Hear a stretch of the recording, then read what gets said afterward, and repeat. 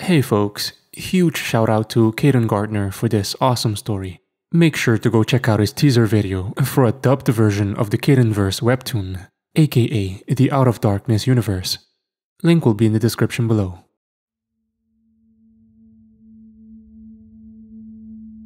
What is the difference between purpose and destiny?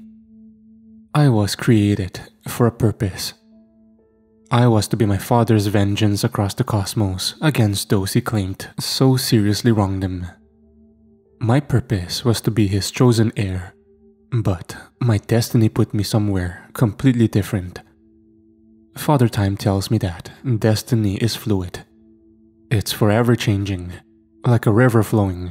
It can bend, it can curve, it can do the unexpected. It can also be dammed shut. It can fork. Or it can reach its destiny, flow out into the ocean.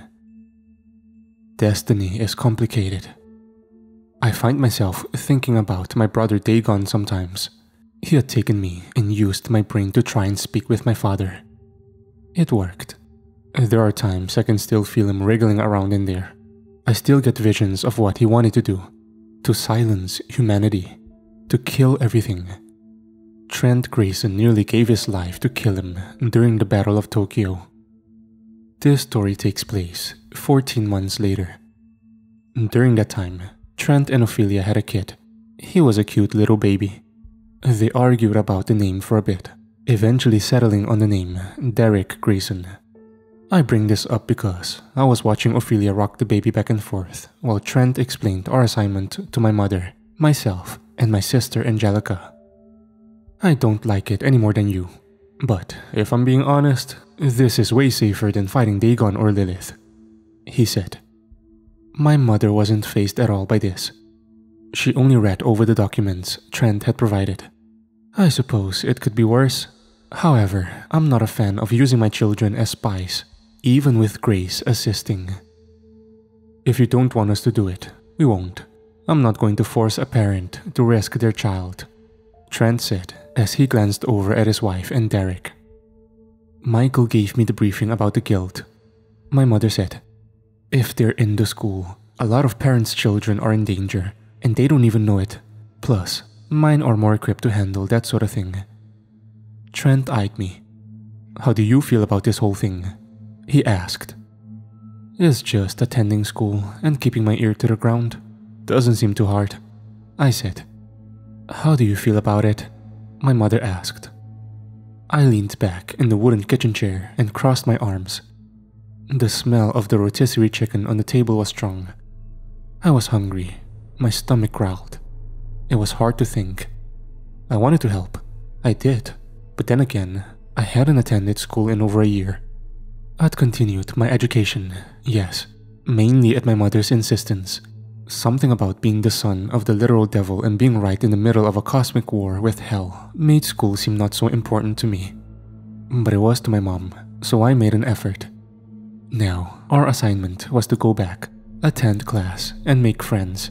Several kids at the school had parents whose names were on the list of cultists that had been part of the Apollyon Guild.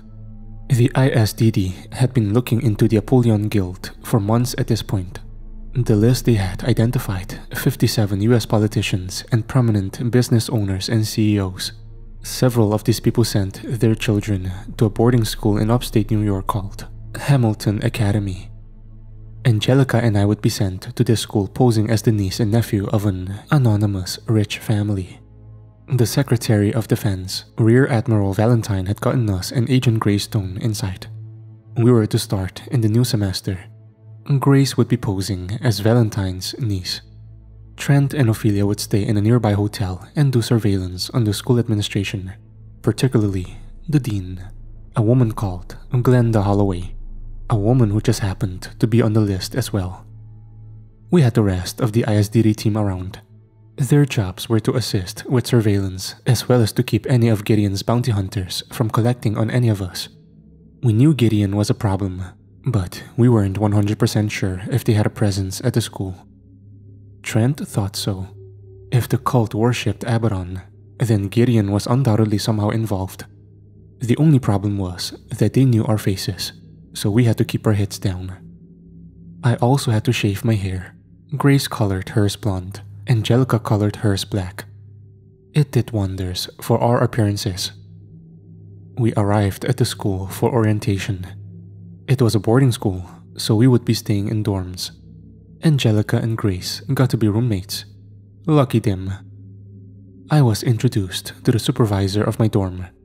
He was a broad man who looked as if he was former military. He called himself Richards. He looked tired when he shook my hand. "You're Dante Grayson?" he asked. That was my alias for this operation, as my real name was currently attached to a $14 million bounty.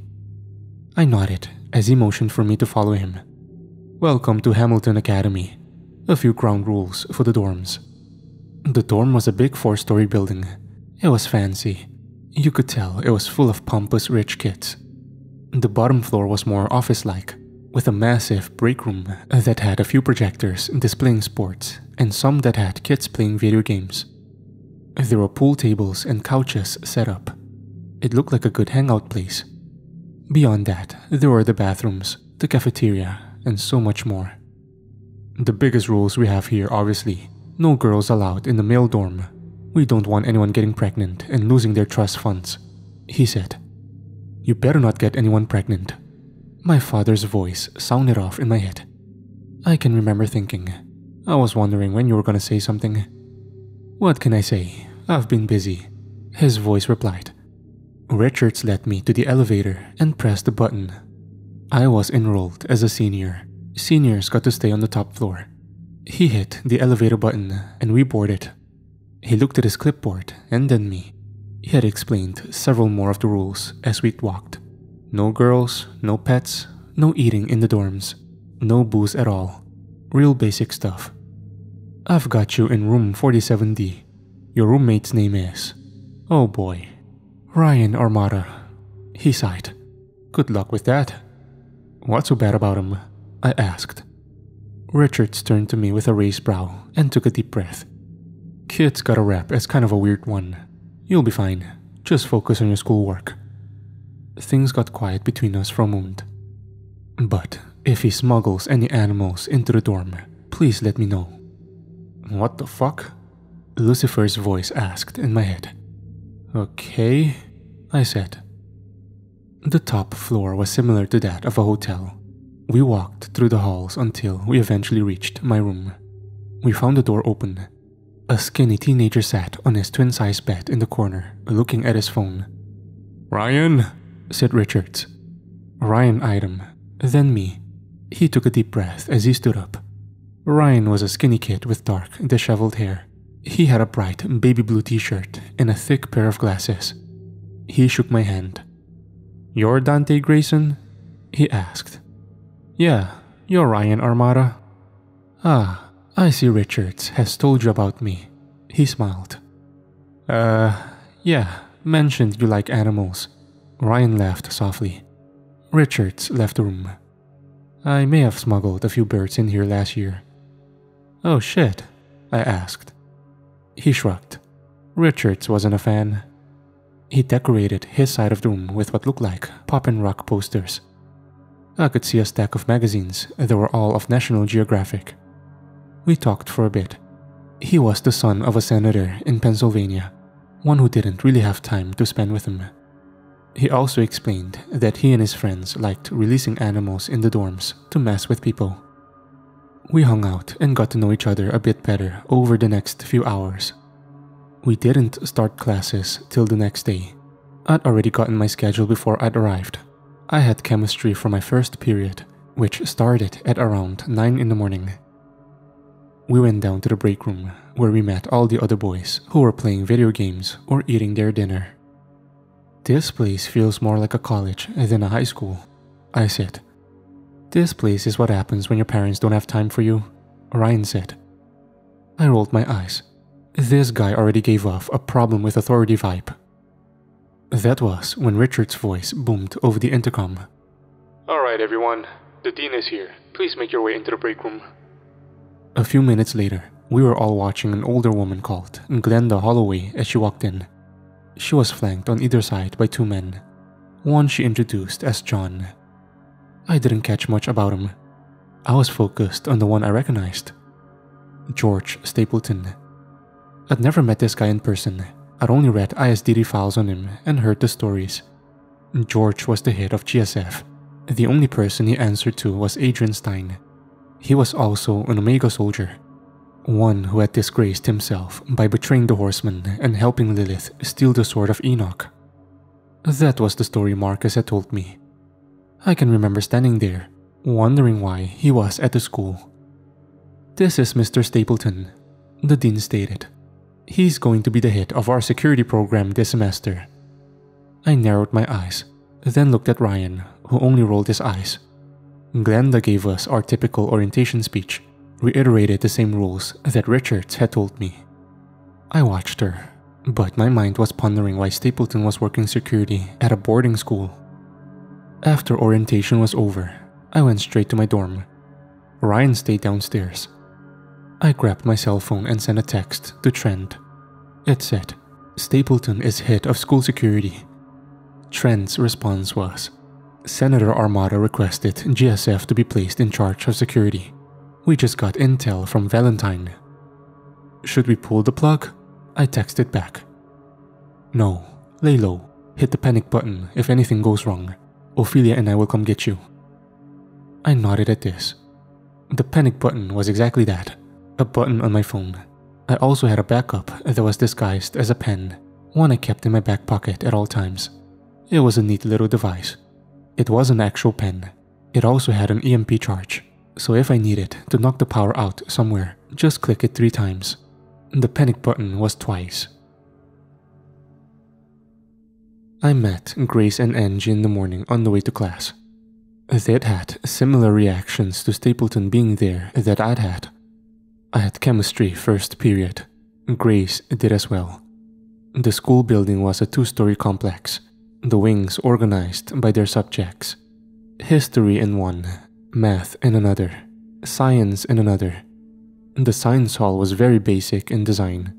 Our class was set up like your typical science classroom. The teacher was called Mr. Chisholm. He sat at the front desk and waited for us all to sit down. I could smell the coffee he was drinking.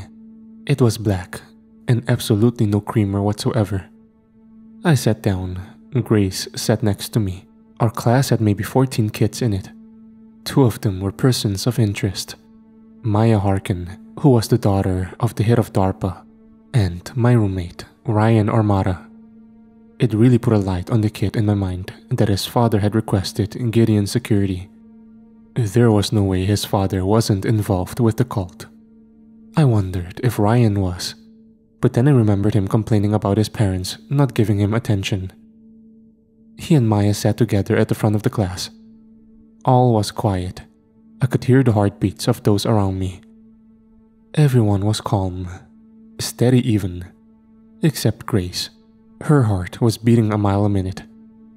I turned and looked at her. "Are you okay?" I asked. She leaned over to me. "I've never been inside a classroom." I looked at her with a raised brow. She shrugged. I admit, at that moment, I did wonder what the point was in sending her along. If she flunked out of a class, she'd get some unwanted attention. That class was admittedly boring as hell, as were the next 2, trigonometry and history. I had lunch next, then my elective class, which was a theater arts class, then an actual art class as my second elective. I suppose now is a good time to describe the school in a bit more detail. As stated earlier, it was a 2-story complex. It was made from a white-colored stone. The walls in each hallway were lined with blue-painted lockers. There were paintings of the school mascot, the Hamilton Academy Dragons. The mascot was a blue dragon with blazing red eyes. It was painted on the wall above the line of lockers. The school campus was in a small town with a lot of surrounding woodlands. I found myself walking back to the dorms for lunch. Ryan walked beside me. "That trigonometry class is going to suck," he complained. I laughed softly. He looked at me. "What? I hate math." "I don't know anyone that doesn't." He shrugged. We were outside, and the summer sun was beating down on us. We had a whole hour for lunch. We walked into the dorm cafeteria. I could see Richards eating some kind of homemade burrito at one of the tables. It was then that I realized that our senior class was kinda small. We had our own lunch.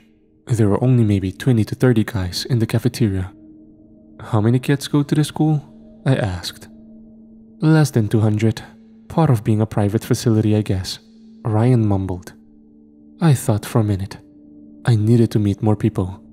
To get my job done, the more friends I made, the better. "So, what is there to do around here, other than the game room?" I asked. Ryan smiled at me. "I thought you'd never ask." A few hours later, I was standing with Ryan at a massive bonfire.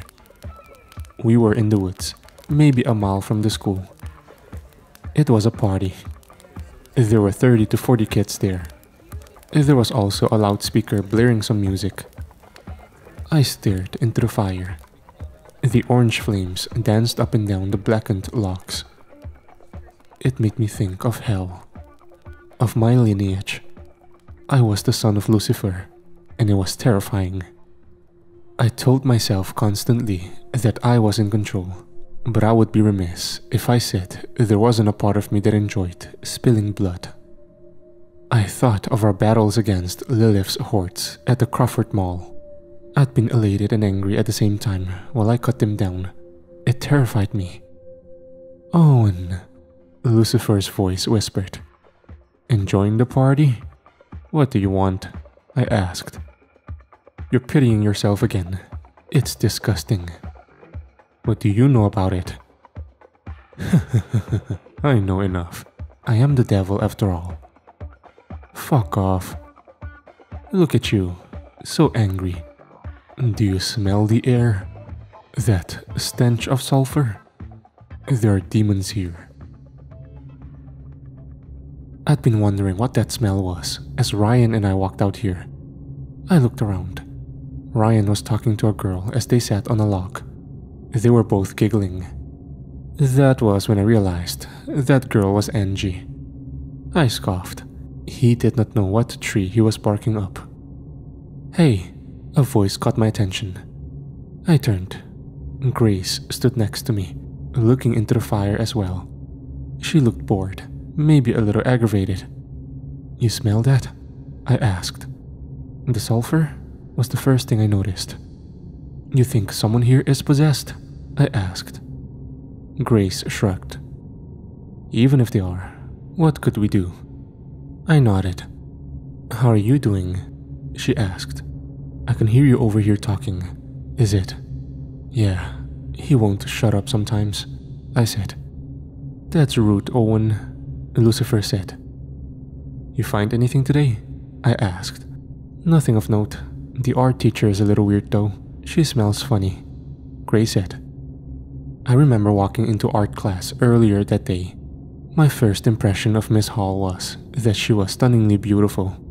She had long blonde hair and a slender frame. She smiled at me as I entered. I sat down and we had class. Hell, even Lucifer had something to say when we saw her. "Why is all the blood rushing away from your brain, my boy?" he asked. That took me out of my trance. I hadn't noticed a smell though, not even as she got up to teach. She carried herself with grace. She went over the syllabus and then, class went by. We didn't really interact. "What she smell like?" I asked. Grace thought for a second. "Like, you ever had an infection? Like an infected cut?" That doesn't really clear things up, but I'll keep an eye on her. Although, I'm pretty sure trying to put you in charge, I said with a smile. He did, but school is a whole new thing for me. I heard Ryan grunt in pain behind me. I turned, and Angie had grabbed his crotch and squeezed it. Grace scoffed. "I'm sure you deserved it," I said. "Yeah," she said. I approached them cautiously and with a smile. Angie let go. "I see you've met my sister," I said. "This is your sister?" he said. I nodded. Angie got to her feet and walked past me. "I need another drink," she said. I looked down on Ryan. "What happened?" I think I drank too much. Sober now though, he said before grunting in pain. I chuckled as I put my hand on his shoulder. You okay? He nodded. I turned and looked around the crowd some more. I could see kids dancing and drinking. I watched as a young girl in a red dress led a young boy off into the woods. I rolled my eyes. That seemed to be asking for poison ivy. A minute or two went by. I could feel my tail wiggle. That was when I heard something slightly over the music. Was that a scream? I looked over at Grace. Her eyes were wide and on me. She had heard it too. I listened harder. It came again. It was loud and guttural, but the kids around me seemed none the wiser. I looked down at Ryan. I'll be right back, I said as I turned and walked into the woods. The air was humid, and that damn sulfur stink was getting worse. Grace had gone in behind me. She was a few steps back. The music faded behind us the further we walked. Then came the scream again. It was one of agony. I took off in a sprint, brushing branches out of my face before bursting into a small clearing. That was where I found Red Dress and her male accomplice. She was standing over him. His gray t-shirt was covered in blood. Her eyes locked onto me as I exited the brush. She smiled widely. It was then that I noticed the dagger in her hand and the gaping wound in his chest. What is this? Another meat bag? She hissed as she stepped off of him. The boy suddenly sat up, his eyes black as night. He smiled at me as well. That was when Grace emerged from the brush. Oh shit, she said. They're 100% possessed, I said. Grace didn't say anything. She merely reached into the satchel she'd been wearing and pulled a small knife. The possessed boy laughed. Azos, I think they mean to fight. His voice was deep and raspy. Azos? I heard Lucifer's voice in my head. They let that imp up here? They watched us closely for a second. We watched them, the boy on his feet now, and the girl was twirling her knife. Any ideas? I asked. Grace readied her knife. We killed them both. Fair enough, I said as I raised one hand and blasted both possessed people with black Gehennian flames. Both of them were practically vaporized on contact. Had they been in their demonic forms, they'd have been able to somewhat withstand it. But they were in human bodies. All that was left was a pile of ash and the dagger. I stood there for a moment, smiling at my sadistic work. My father laughed with glee in my brain. Grace walked over and picked up the dagger. The whole thing was an obsidian black color. It had what looked like a goat head carved into the pommel. She looked at it for a moment, then pressed her finger to her watch. Trent, you there? Yeah? Trent's voice replied. Owen just roasted 2 possessed kids. They've got some kind of dagger. Sending an image now, she said as she scanned it with her watch. A second or two passed. I've got it. Abel? That was when Abel's voice came on. It looks like one of the ceremonial daggers of Chernobog. One of? I asked. There are 3 of them. Chernobog is the son of a possessed human and a rogue god. He has the ability to summon demons into dead human bodies. All of his daggers have that ability as well. What was the last known location of Chernobog? Asked Trent. The last keeper report has him in Greece, just before the Battle of Tokyo, with Artemis and Stapleton. They had an encounter with the European Lightbender chapter. There's a good chance he's here at the school, with Stapleton being the head of security and all, I said. That's a possibility, Grace agreed. Either way, they're murdering kids and possessing them. I get the parents, but why the kids? Asked Trent. That's what we need to find out. Another thing, when you killed those 2 demons, their essence went back to hell. There's a good chance they told their higher-ups what they saw. What do you mean? I asked. You're going to have to stay on your toes. They know you're there now. That made my heart rate escalate a bit. That meant they knew who we were. We didn't even know what they all looked like or how many were possessed. It got quiet. If you guys want us to pull the plug, we will, said Trent. I thought for a moment. Not yet. If we can't find those other 2 blades, then more kids are going to die, I said. What about Stapleton? He'll figure out who you are. The man has a direct tie to Abaddon. Let me worry about him, said Trent. What do you plan to do? Asked Abel. He's the head of security, right? I'm gonna make him do his job. With that, we went back to the party. Grace would explain what happened to Angie. The party was a bit more tense after that. I didn't know at all who we could trust, so I assumed no one, not even Ryan. We would all go to our bed in our dorms that night, all paranoid about what could happen next. We were paranoid for the next few days. I was barely able to get into a routine. Grace kept the dagger. Ryan and I hung out a lot. He introduced me to some of his other friends. There was Mac, the son of some senator in Tennessee, April, the daughter of a governor in Virginia, and Reyes, the son of an industrialist. They were an interesting bunch, to say the least. They had all met in theater class. We all sat around in that class. I watched the teacher, Miss Trail, as she helped another student with his homework. I thought about our art class. I'd watched Miss Hall. I still couldn't identify the smell Grace had noticed. To me, she smelled fantastic, like sugary perfume. That bothered me a bit. I was lost in thought about this. Reyes was prattling at Ryan about something. I stood up and went to the bathroom, walking out into the hall and past the 2 missing person posters showing the possessed teenagers I'd roasted the week prior. I walked further down the hallway and into the bathroom. I didn't really have to go, I just wanted a moment to think. I sat down in a stall. I'd wrapped my tail around my midsection. I'd become accustomed to it being there. It was always sweaty, but I dealt with it. It was hard to room someone with it. I always had to wear big shirts. Ryan never really seemed to notice. I let my tail unwrap itself from around my waist, let it air out. I sat in the stall. That was when the smell hit me. Sulfur. I got to my feet and put my tail back. The smell was strong and invasive. That was when I heard what sounded like a muffled grunt, followed by a rhythmic thumping. I exited the stall. I looked around the bathroom slowly.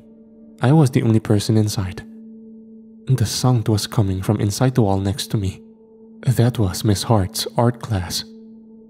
I narrowed my eyes as I exited the bathroom. The classrooms had no windows that led into the hall, aside from the one on the door, which I approached slowly as to get a view. The rhythmic thumping grew stronger and stronger as I walked closer and closer to it. That was when I realized that the grunts I heard weren't actually grunts. They were moans. I found myself at the door, where I peered through the window. I could see Miss Hall. She was bent over her desk, while Richards went to town on her from behind. My eyes widened. Then they widened even more when she locked eyes with me. I didn't say anything. I just walked off very quickly. What the fuck was that? Richards? That was disgusting. I could hear Lucifer laughing in my head as I made my way back to class. I didn't tell any of Ryan's friends what I'd seen, nor did I tell Ryan. The bell rang 45 minutes later. When we walked into the hallway, we found EMTs in Miss Hall's room. Richards was being taken out on a stretcher. I can remember the crowd gathered. I can remember my ears ringing when I saw him leaving. I can remember making eye contact with Miss Hall, who only smiled and waved at me. I walked back to the dorm and went to my room. There, I heard Lucifer's voice. Miss Hall was too much for good old Richard to handle. Makes sense with her being a succubus and all. Wait, you knew? I asked. Yeah, she used to work for me. I narrowed my eyes as I walked into the bathroom and looked in the mirror. Instead of my own reflection, I saw that of my father. He stood there with his hands clasped together. Only one of his arms was mostly rotted flesh and bone. You know your arm is yeah, I gotta find someone else's to tear off, I thought about doing it to the guards, but they gave me brownies. I rolled my eyes. Then he sighed. She took on a nice body. You knew the whole time? I asked. I was suspicious, but I figured it out whenever Grace described her smell. A succubus gives off a pungent odor to those of a more feminine nature. To males, their smells are like a strong pheromone. You're lucky she didn't target you, said Lucifer. I'm afraid she may now. We saw her with Richards, remember? I said. Lucifer shrugged. Then clap the hell out of them cheeks, my boy. I groaned as I turned around. What? She won't be able to kill you? No, just fuck me until Stapleton can come capture my ass. Lucifer shrugged again. I don't see why you couldn't just kill him. I mean, hell, you've had the thought. Just kill everyone on campus, demon or not. It'll be for the greater good. Genocide isn't good, no matter how well intended, I said. Oh, but you want to. I can smell the bloodlust on you. No one could stop you. Not Grace, not Trent, not Abel, not even Angie. Fuck you, I growled. He put his bony hand to his chest and mocked being offended. I'm not the succubus, he fake gasped. I pressed my lips together. If Miss Hall is a succubus, how do I eliminate her? You don't. You have your people capture and interrogate her, Lucifer said. I narrowed my eyes. That's actually a good idea. Look at you. He shrugged again.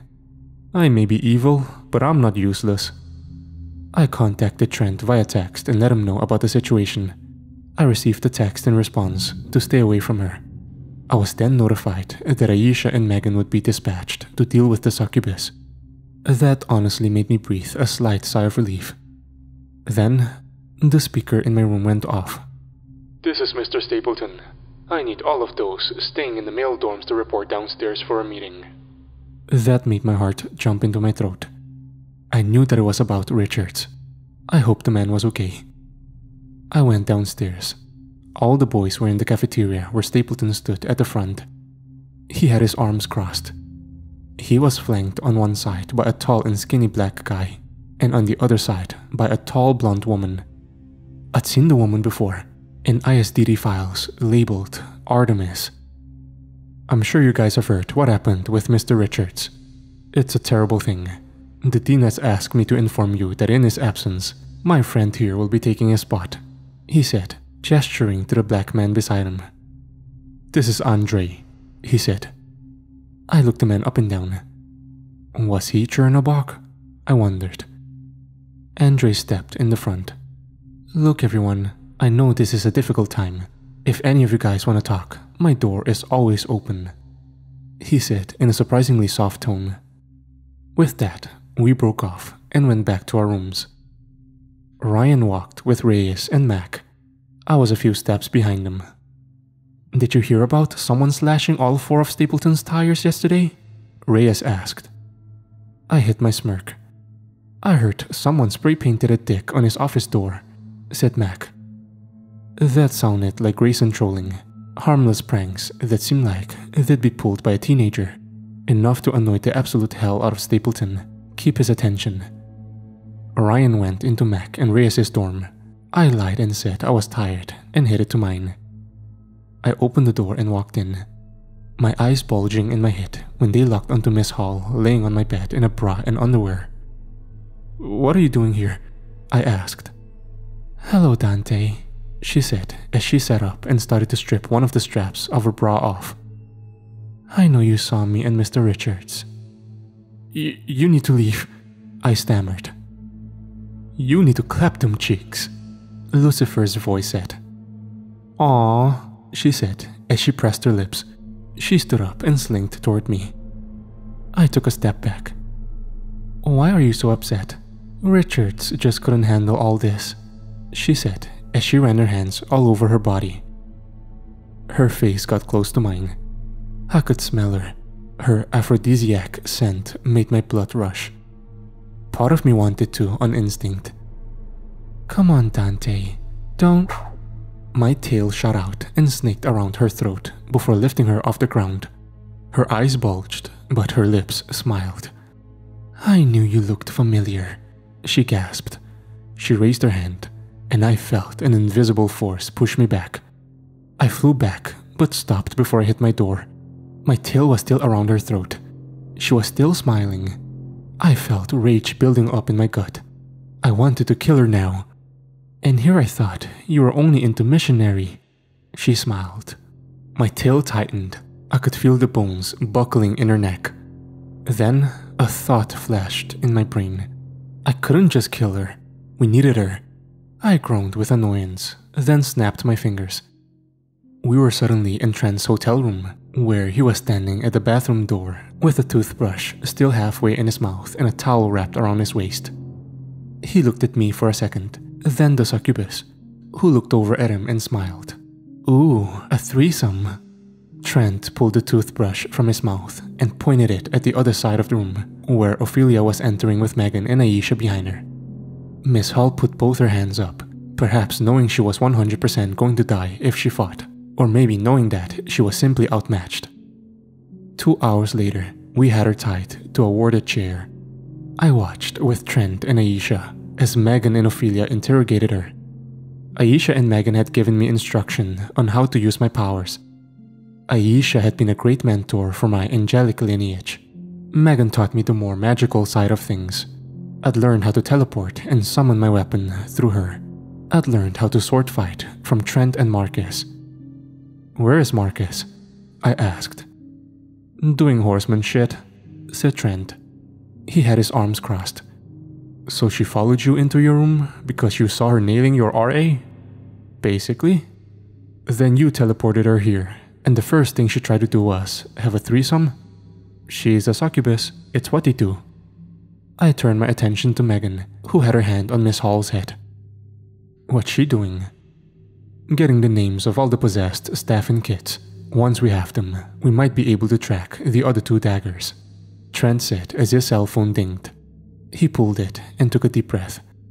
"Derek's giving Anne fits. I'll be right back," he said as he walked off. I watched him go. Aisha scoffed.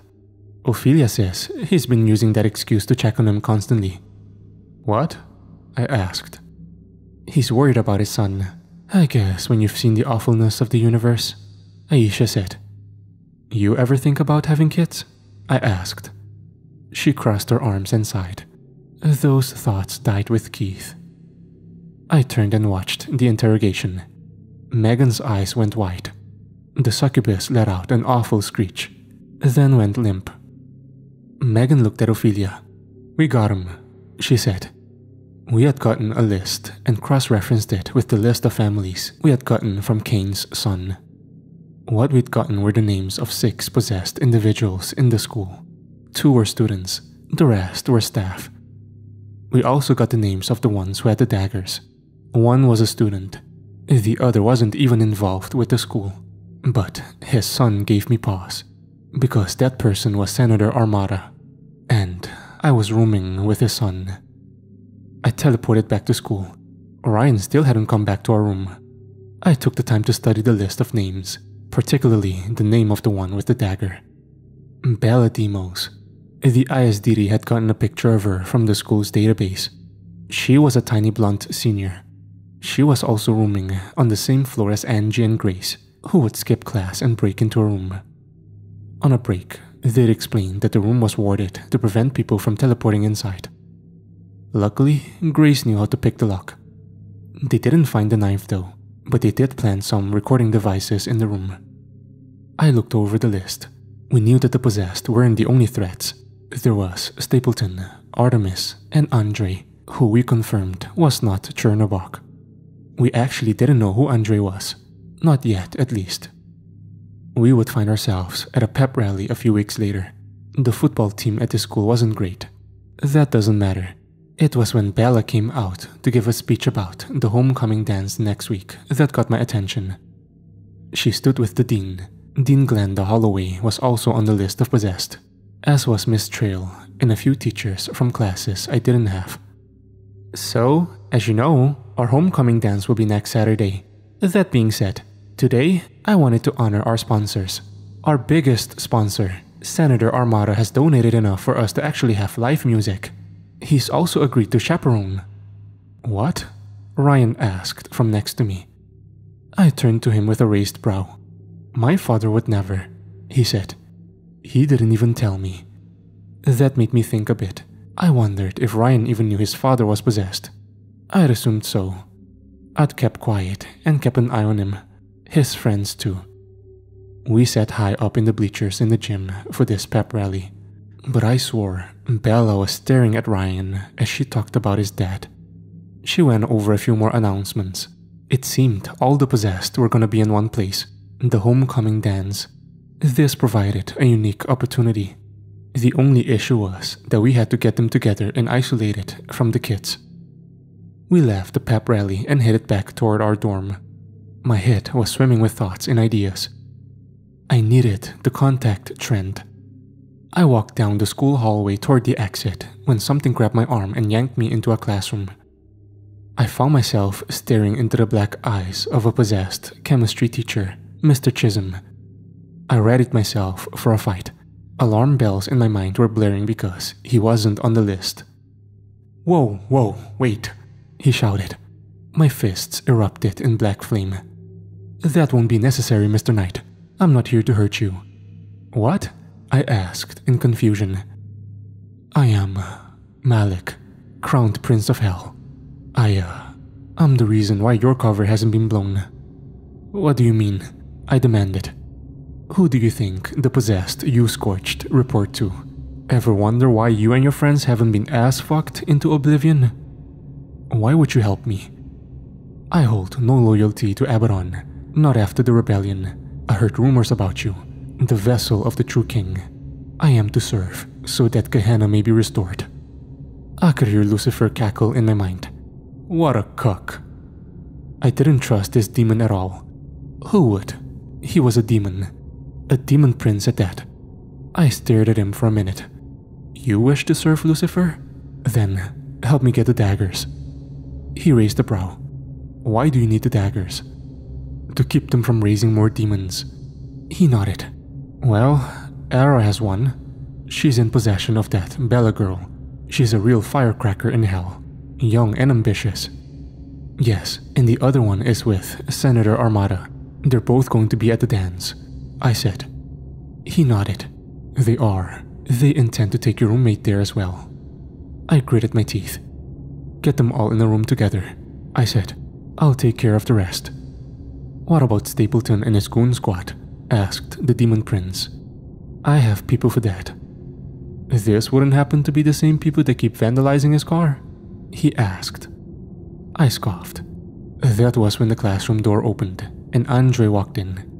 "Hey, Mr. Chisholm, everything okay?" "Yes, I was just discussing with Dante here about some extra credit work." "Uh-huh. Is that true, Dante?" he asked. I looked at Mr. Chisholm, then at Andre. "Yeah, trying to get my 92 up to a 96. Andre smirked, then walked off. I looked back up at Mr. Chisholm. "I'll see what I can do," he said. With that, I left. I texted Trent about it from my dorm. I felt exhausted. This whole thing had been exhausting. Granted, it was good to know that the possessed weren't completely aware of who we were. Then, I fell asleep. I found myself in a black void. I groaned as I knew I was coming.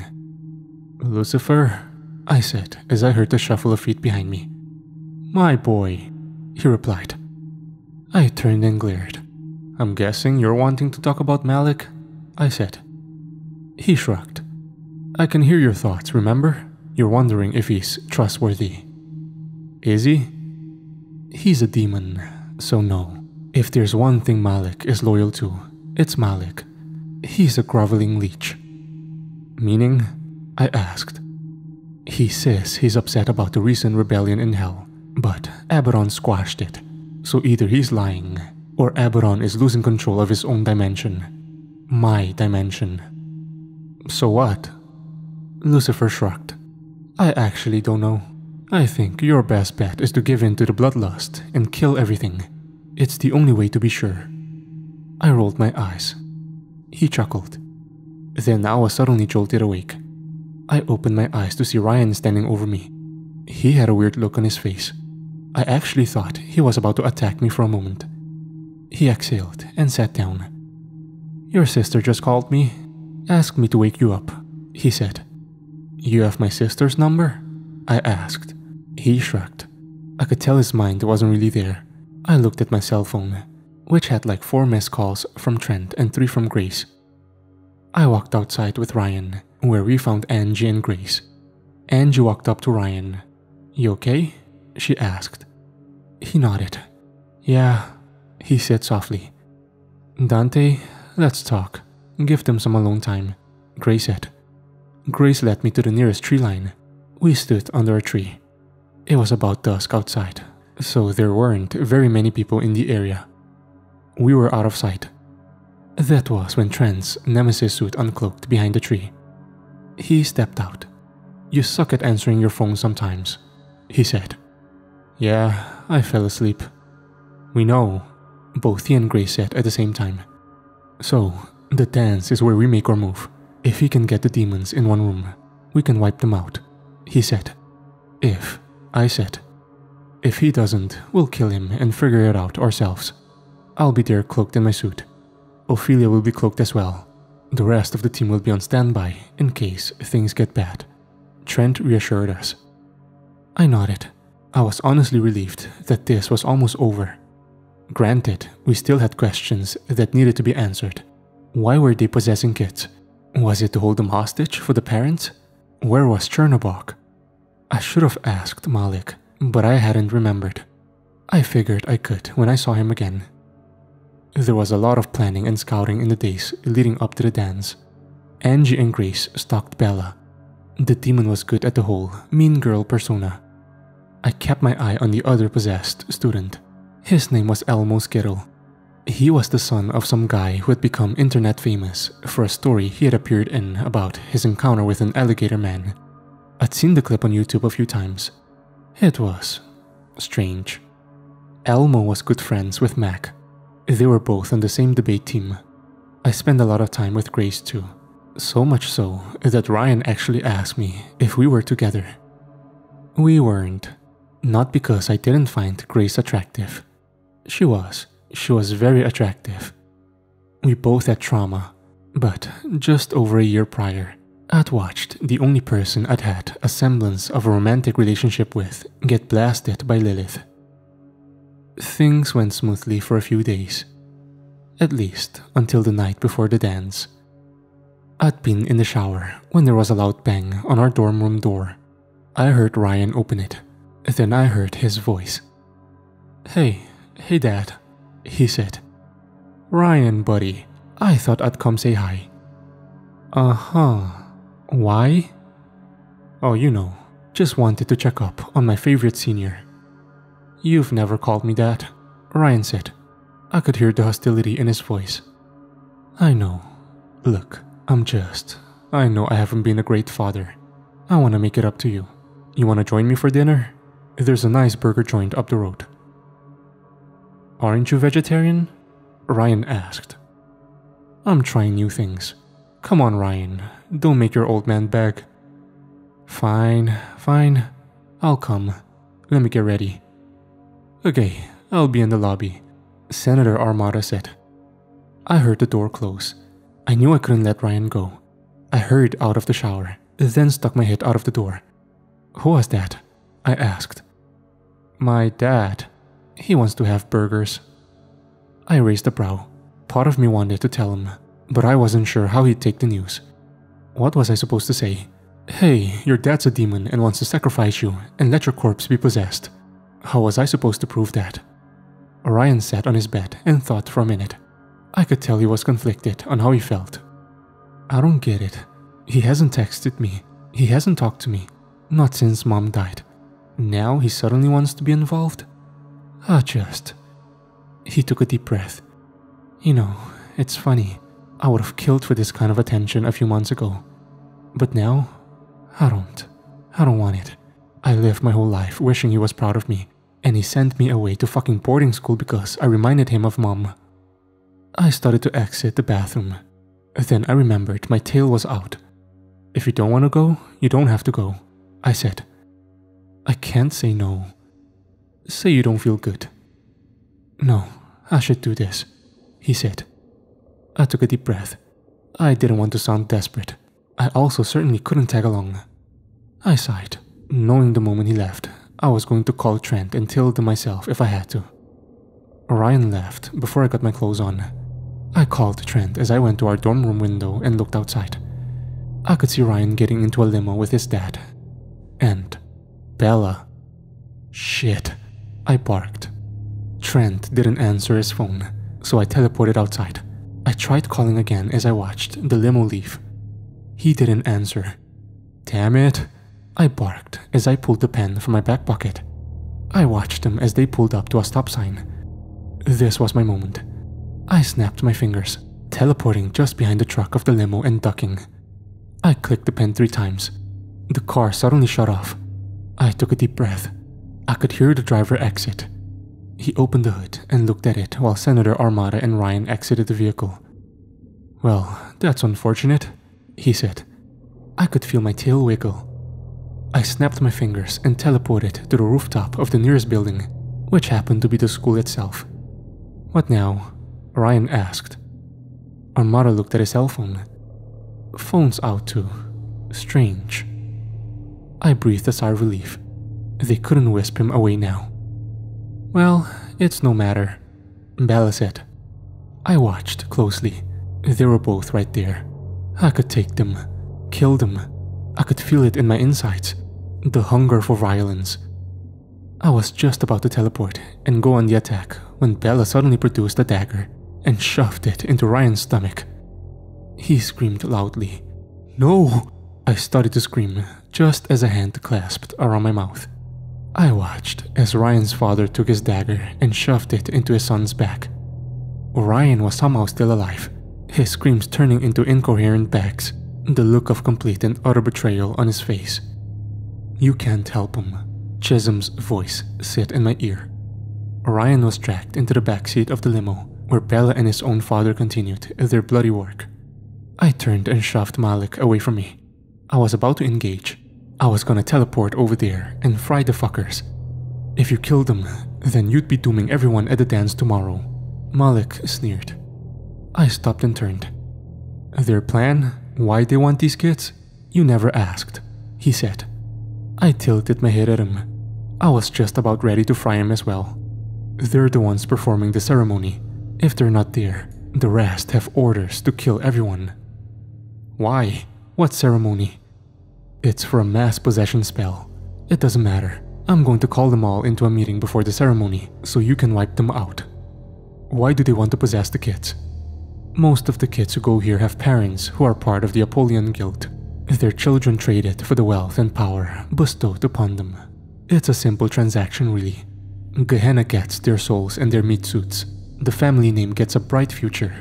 We've been doing it since World War II. You think Gideon is the only way we sway policy in this country? You said mass possession spell? You need to kill them in order to possess them.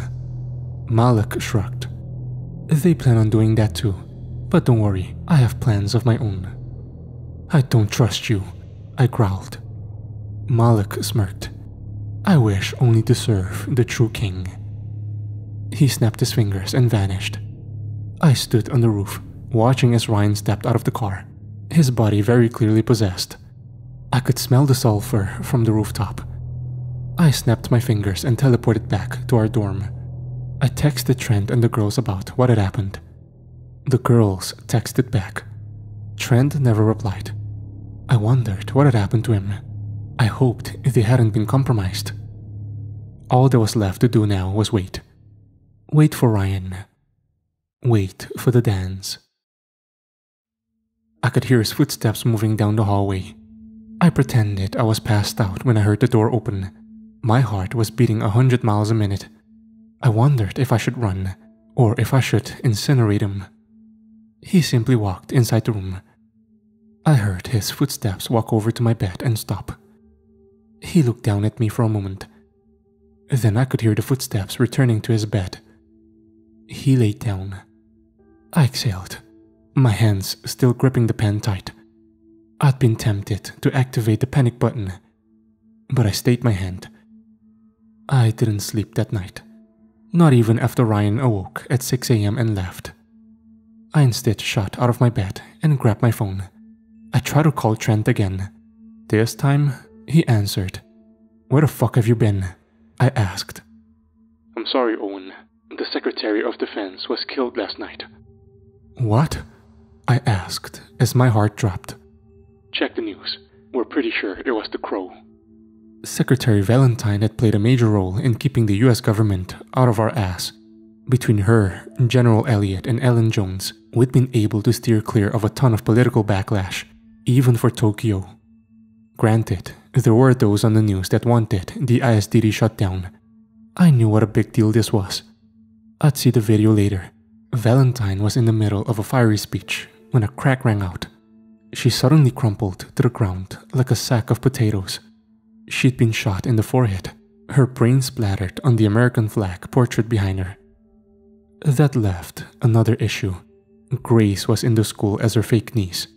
I wondered if that would have any effect on our operation. I'd been given a tux by the ISDD for the dance. It had a rat jacket, white undershirt with a black bow tie and pants.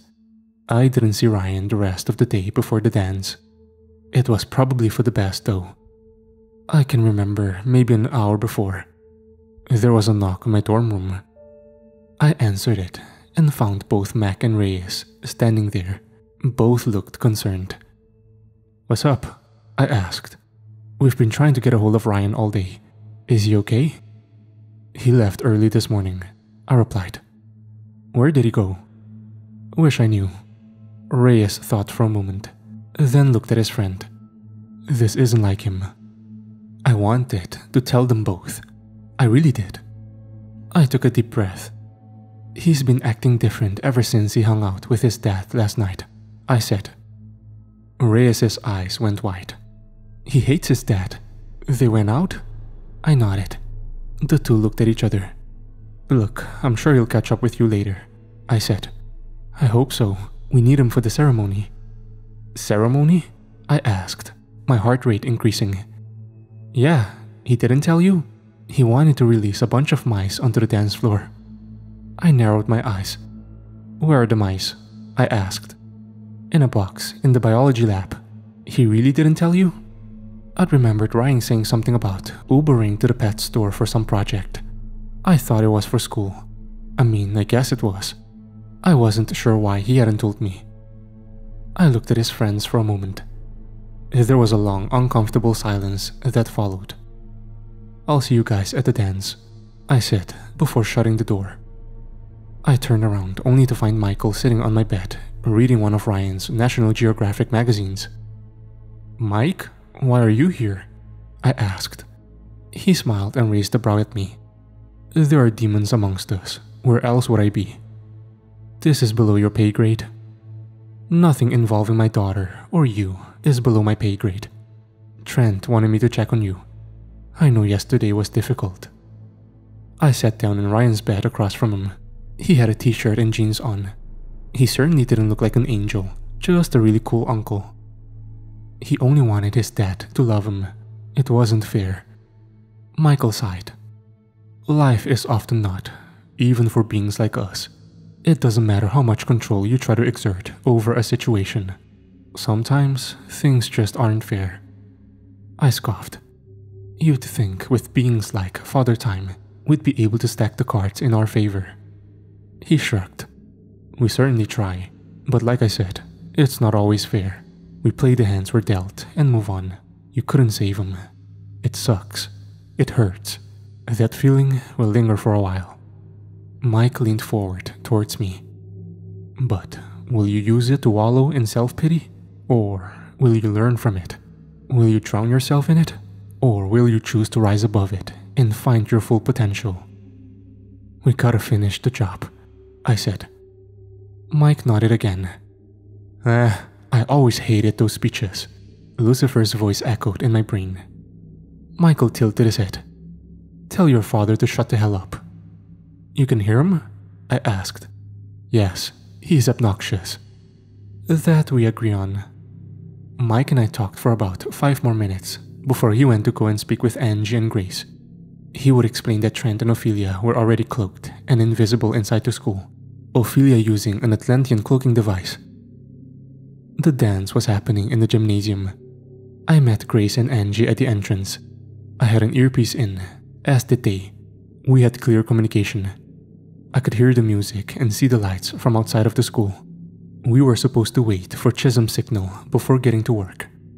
That signal was supposed to come maybe 30 minutes into the dance, which was when the possessed were to meet to start the ritual. So I had 30 minutes to move about the crowd. Inside was like your typical high school dance party. I don't remember the song that was playing as we walked in. I can remember Angie went to the dance floor. Grace and I watched. We could smell the sulfur in the air. It didn't take long for me to get a beat on Bella, who was dancing with Ryan. I could also see Senator Armada over by the table where they were serving non-alcoholic beverages. I spotted Elmo dancing with some random girl. Trail and the other 2 afflicted teachers were there, as well as the dean. Whole party is here, Trent's voice said through my comlink. My eyes drifted to Chisholm, who pointed his finger at his watch. We had 15 minutes left. What do we do? I asked. Stay on your toes, but blend in. A slow song had started, and people had begun coupling up. I felt Grace grab me and yank me toward the dance floor. She put her arms around my neck, and we began to slow dance. I looked at her for a second or two. He said to blend in. She said with a smirk. Uh-huh, I replied. My eyes scanned behind her. There were kids everywhere. I could still see Ryan dancing with Bella. Strangely enough, I couldn't see Reyes or Mac. I hadn't spotted April either. I'd imagined they went and grabbed their chaos starter from the biolab. We danced for a moment. I hadn't danced with a girl since my days in Crawford High. That had been with Sarah. I still missed Sarah from time to time. I mean, who wouldn't? She only died. I could tell that Grace had learned to dance, but I knew from hanging out with her from time to time that she'd never had a boyfriend or had even kissed a guy. Is this the first time you've danced with a man? I asked. She smirked. You're not a man yet, Owen. I rolled my eyes and smiled. You're only a year older than me, and for right now, my name is Dante. I'm a year and a half older than you. Fine. Is this your first time dancing with a guy who isn't your father? Slow dancing? Yes. Ah, I said. And it happens to be in the middle of a dance infested with possessed people. She laughed softly. I looked around. I could see Malik watching us. I looked back at Grace. Her green eyes were locked onto my own. I can remember thinking about how good she'd looked with the blonde hair. I could feel my heart stutter a bit. I'd forgotten that she was half vampire. She could sense it. She smirked at me. You okay? She asked. I smiled. Totally. She smirked and moved her face closer to mine. My heart stuttered again. She moved her mouth to one side of my head. I could feel her hand on my chest, right above my heart. That's what I thought, she whispered. She was clearly trying to fuck with me. I was honestly surprised Lucifer hasn't said anything. My eyes locked onto Malik, who motioned his head. I looked past Grace at Bella and Ryan, who were following Senator Armada and the Dean out of the gymnasium and into the hallway. It's go time, I said softly. Stapleton just entered the building with Artemis. We're moving to intercept. Trent's voice said into comms. We're going after the targets. We kept our distance as we followed the figures out of the dance and into the hallway. The lights in the rest of the school were off. We watched as they made their way towards the science wing. Then, the 4 entered the biolab. My eyes went wide. The lights in the biolab classroom were on. As we got closer and closer, I could hear chanting. I could also hear crying, muffled crying, like someone with tape over their mouth was trying to scream. We eventually made it to the doorway. I peeked through. I could see all 7 possessed figures. I could also see the silhouettes of 3 teenagers on their knees. I recognized them. Reyes, Mac, and April. Bella was chanting something and holding one of the daggers. She stood over Mac. I kicked in the door and stormed into the room. All the possessed turned to me. My eyes locked onto Ryan, who had one of the mice in his hand. He smiled at me as he put its head in his mouth and bit down hard. There was a squeal and then a wet squelch. "Hello, Owen," Bella said sharply. I stormed into the middle of the room, Grace behind me with a knife in her hand. I took a step forward, readying myself to unleash my black fire and incinerate all of them. Then I noticed something. Malak was pinned to the wall by two of the demons. He looked strange. Ryan swallowed as he dropped the rest of the mouse's body. I looked down, seeing that I'd landed on a warding symbol. In fact, the whole room was covered in symbols painted in blood. My legs and arms suddenly felt heavy. It's an immobilization spell, quite hard to pull off, if I do say so myself. Especially on a being as powerful as you, Dean Holloway said. I turned to Grace, only to find that she had been pinned to the wall by the possessed Trail, who was using some telekinesis to keep her there. It was a blood magic spell, a nasty one at that. Megan had taught me about it. It had been nearly impossible to pull off for a human. It made my body stiffen. I felt like all the energy had been sucked out of me. I tried to step forward, but my legs wouldn't move. I tried to raise my arm to burn them, but it wouldn't move either. I tried to snap my fingers, but the entire room was covered in bloody warding symbols. Ryan casually walked toward me. "Owen Knight, son of the former king, did you think that you'd just walk in here and roast all of us to death?" Ryan motioned for Bella to continue. She brought her dagger down hard on Mac. He screamed and cried as she stabbed him over and over again. Eventually, he stopped moving. I strained against the spell, but it was blood magic. The only way to outmuscle a blood magic spell is to kill the caster. "Who are you?" I asked. Ryan gestured to himself. "You don't recognize me? I'm Ryan, your roommate," he said. "No, you're a demon," I growled. "Well, yeah," he said with a smile. "Which one are you?" Ryan looked at his father, then back at me. "Well, you see, once King Abaddon got news of 3 of our own going missing during our little operation, he started to question what Malak was actually up to. So he sent me to take over, give the operation a little boost, if you will. After all, they are using my knives." "Chernobog? I thought you were a rogue god."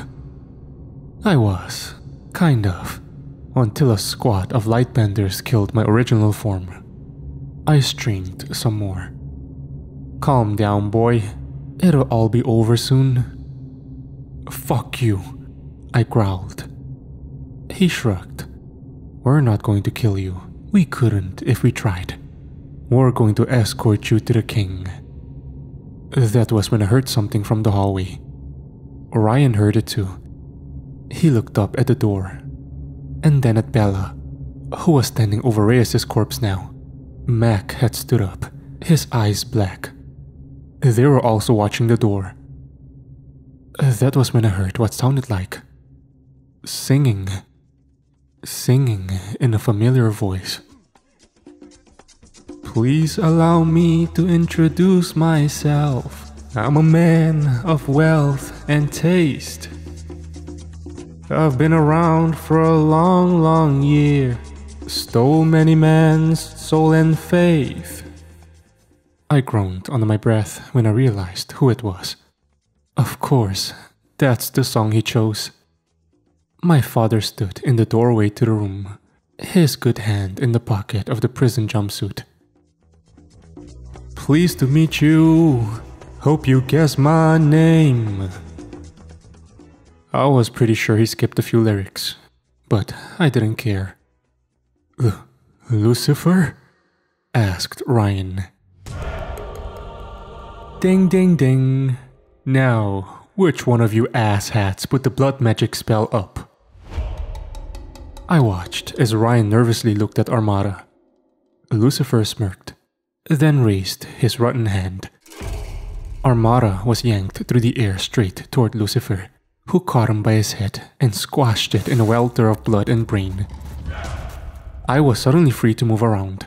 I shot to my feet and raised a hand, unleashing a volley of black flame onto trail.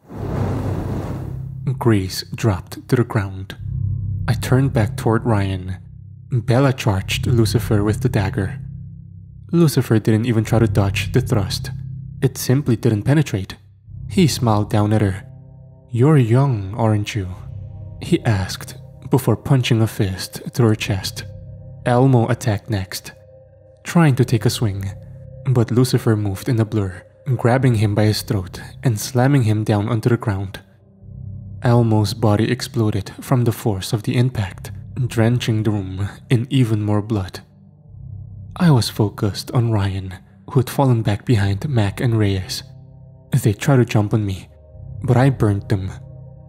Then, the teen stepped in front of me.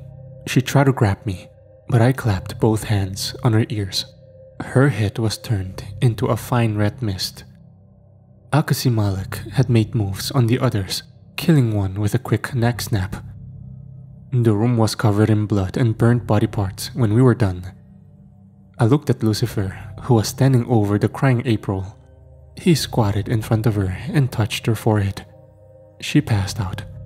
"How did you escape?" I demanded. He raised a brow at me. "Really, Owen? No, thank you." I sighed. "Thank you, Father.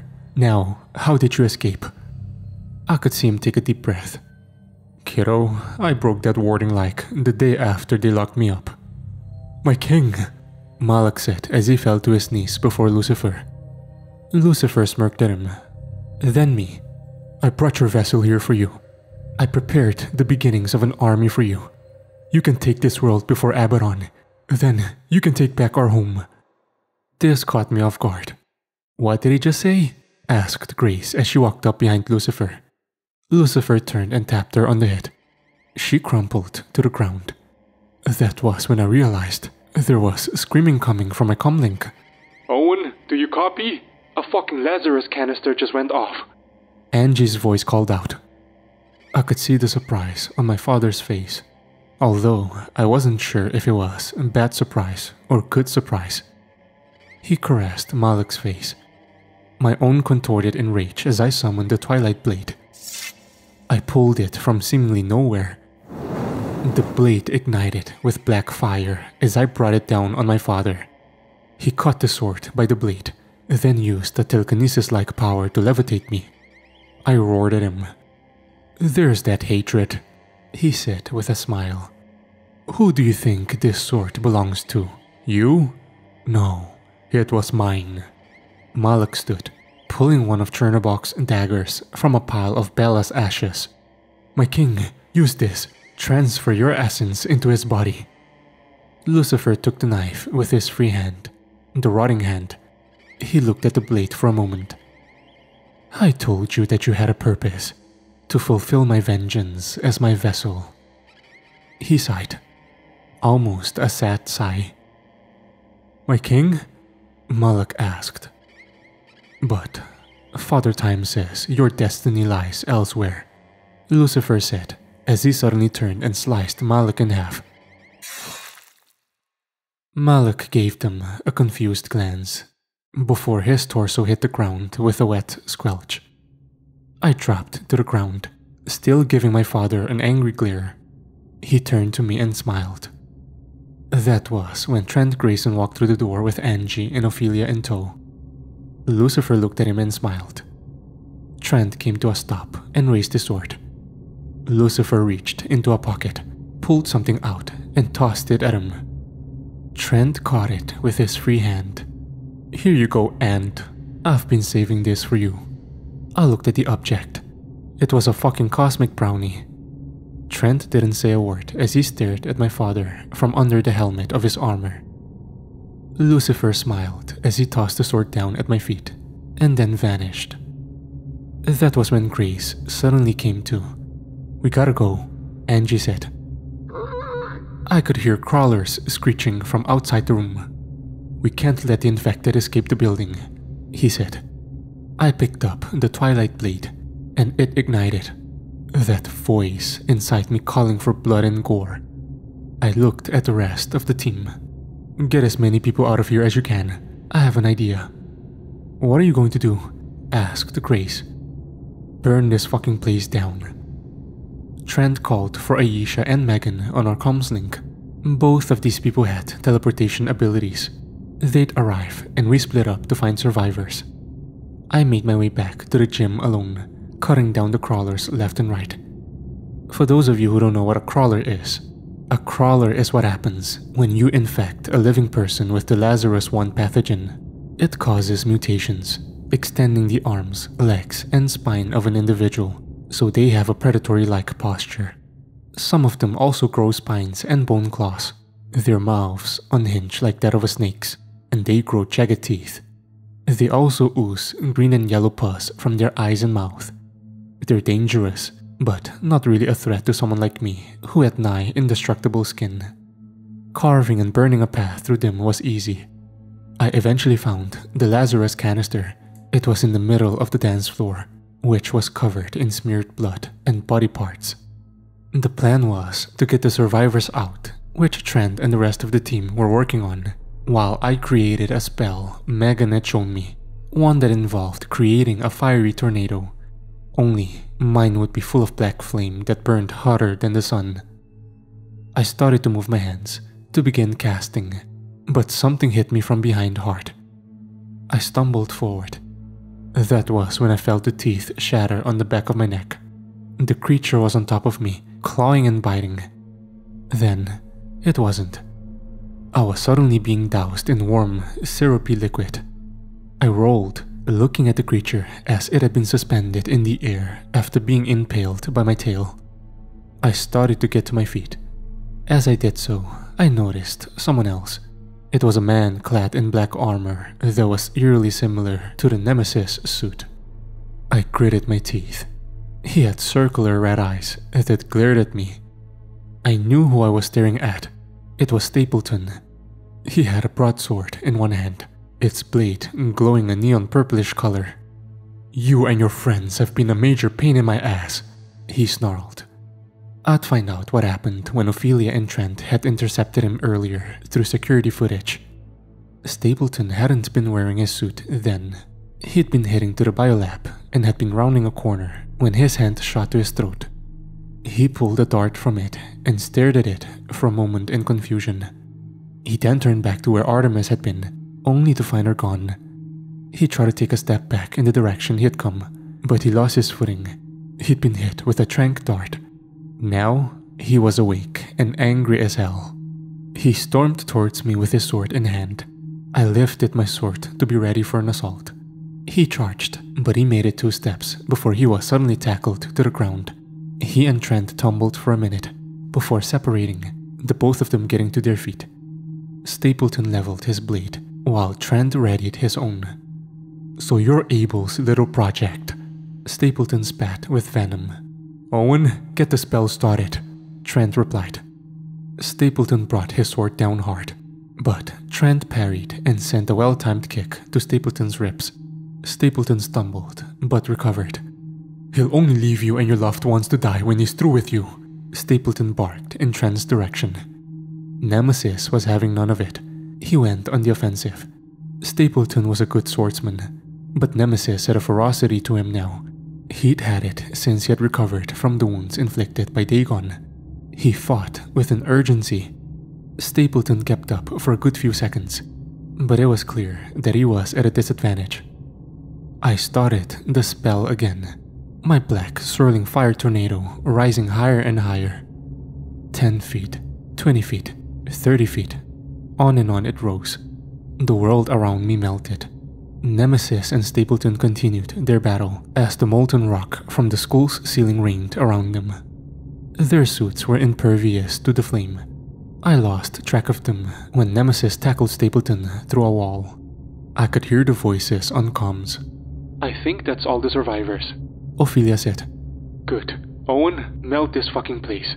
Trent, are you still in there? I'm keeping Stapleton busy. I'll be fine. Go!" I unleashed my power like I'd never done before. Things became hazy once the flame spread to more of the school. News reports would say that the school was burnt so thoroughly that the support beams had melted. There were people who genuinely believed a nuke went off. All I know is that at some point, I passed out from the strain of those flames. I woke up a few hours later to the sound of a helicopter landing nearby. I could see Megan kneeling over me. She had a serious look in her eyes. I sat up. Grace and Angie were sitting close by, as were Aisha and Chad. The full moon bathed the tarmac in light. I couldn't see Trent or Ophelia anywhere. Megan seemed to notice this. "Where are?" I asked. She went into the building after him. "Are they dead?" I asked. Megan shook her head. "No, but they are in GSF custody." I'd find out later that we had been blamed for the bombing of the school. That almost every government in the world aside from Atlantis now wanted our head. The ISDD was now a terrorist organization. Trent and Ophelia were in separate maximum security prisons run by Gideon. Their son would stay on base with Trent's brother and sister, both of whom had been taken to the island once the Secretary of Defense had been shot. I wasn't sure how they'd been caught. I knew we had to get them back. My mother and Angie were also permanently moved to the base. My mother had been expecting it for some time. I practically lived there anyway. The news framed it like we killed and ate babies. They ran hit pieces on every single known affiliate. All of our allies in the government were forced to either disavow us or were taken in for questioning. How much of that information the public believed? I didn't know. But I do know one thing. As far as this war with Aberon went, we were losing. But it wasn't over.